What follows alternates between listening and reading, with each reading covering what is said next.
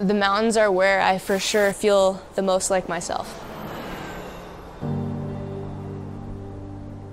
They don't care who you are or what you do. And I think that they kind of have taught me so much about awareness, really, and consciousness.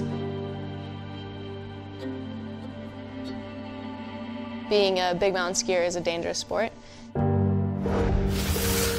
And I've lost so many friends that I can't count them on two hands. And that's kind of this thing that you have to accept with being in the mountains, that you're gonna face it, and it's not gonna stop. And I've asked myself, when I lose close people to my life, why do you really do this? What is it about it?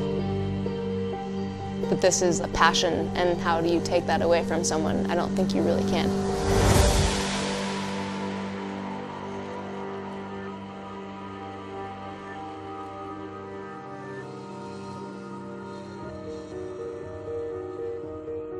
You know, for me, my dad was athletic growing up, so therefore that was like something that he knew to teach me.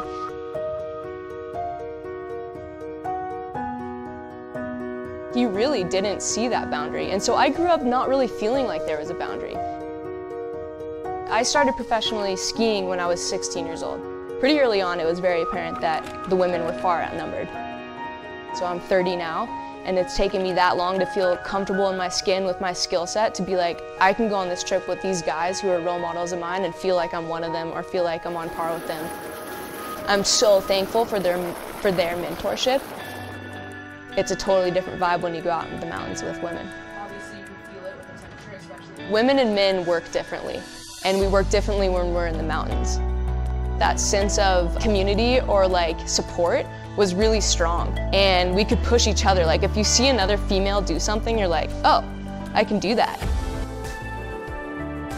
S.A.F.E clinics was conceptualized after a couple of my closest friends got caught and survived this huge avalanche. And we started talking about how we felt like being a female in the mountains is different than being a male in the mountains, and maybe we should start like an all-women's avalanche clinic.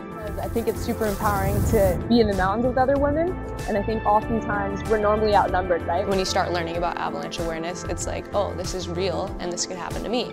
And so I think it's really important to inspire them with confidence. Hopefully you guys will walk away knowing how to use your tools and being much more comfortable traveling in the backcountry. You know, I didn't go to college. I chose the route of being a professional skier, and to be honest, when I was younger, I thought that that was a really selfish job. And it wasn't until a few years later when I kind of grew up and kind of realized that maybe one day I could have a big enough name that I could do positive things with my name and spread that love and spread that light. So yeah, I'm a professional skier. I'm a big mountain skier, if you want to get specific. But I don't really see my entire job or my entire livelihood based on just skiing. I think it's really important for young women to have strong female role models. When someone tells me that I'm an inspiration, that touches me so deeply.